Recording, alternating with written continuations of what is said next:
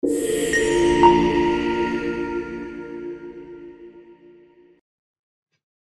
there, welcome back to the Indian Insight channel. Today I am bringing to you an indicator from the US that is flashing red signal. Let's first understand what is this indicator. In this window here, I have calculated the ratio of the US small cap index to large cap index. The symbol RUT is basically an index that constitutes top 2000 companies in US by market cap. The denominator consists of an index that represents the top 1000 market cap companies in US. So broadly, this is small cap to large cap, you can say, or maybe you want to put it mid cap to large cap indices ratio. Now calculating this ratio can be helpful in identifying which phase of the market we are in. Basically, if this ratio is trending horizontal, that would mean that both the top 2000 market cap companies and top 1000 market cap companies are broadly performing in line. So they are both participating in the market equally when the market is rising. In contrast, if this ratio is rising, it would mean that small caps are rising more compared to the larger cap companies. Conversely, if this ratio is falling, it would mean that the rally is being dominated by larger cap companies and smaller cap companies' participation in the rally is falling. Now let's look at what this indicator may signal to us. So in the window below, I have the S&P 500 index. This is the weekly chart, and in the pane above, we have the ratio. I want you to look at this section here of S&P 500.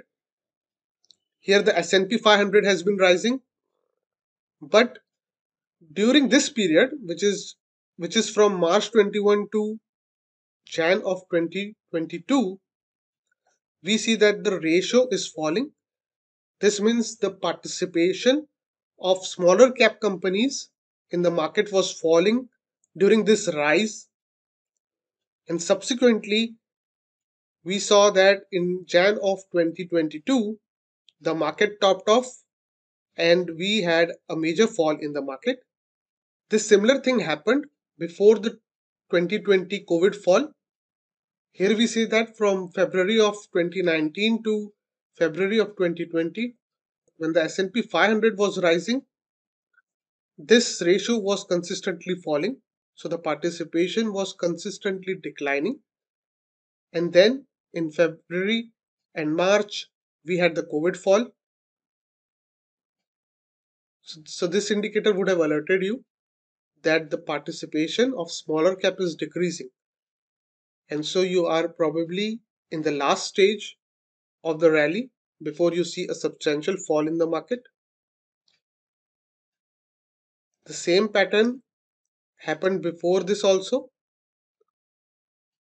Between May 18 and October 18, the S&P 500 was rising, but this ratio was consistently declining. And then you had a big fall. Similar thing was observed sometime between October 17 and January 18.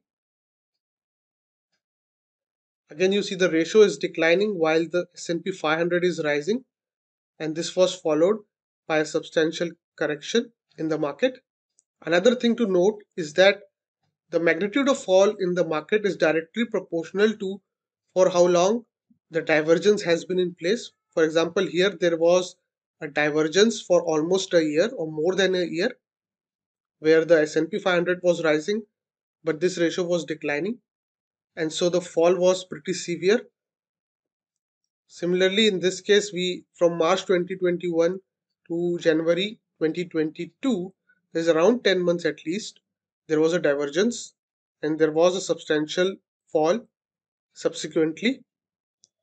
Now let's look at the current scenario. In the current scenario also, this ratio has been declining since February of 2023. and now we are close to February of 2024.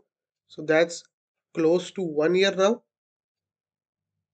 And while this indicator alone may not be enough to signal that there will be a fall immediately, but at least it should tell you that you are at a later stage, in the later stage of the market rally. This rally is not just beginning, it's probably closer to the end than to beginning. And accordingly, you should try to be less aggressive in the market because you might see a substantial correction anytime in the coming months. With this, we have come to the end of this video. I hope you liked it. And if you did, please remember to subscribe to the channel and share this video. Thank you for tuning in.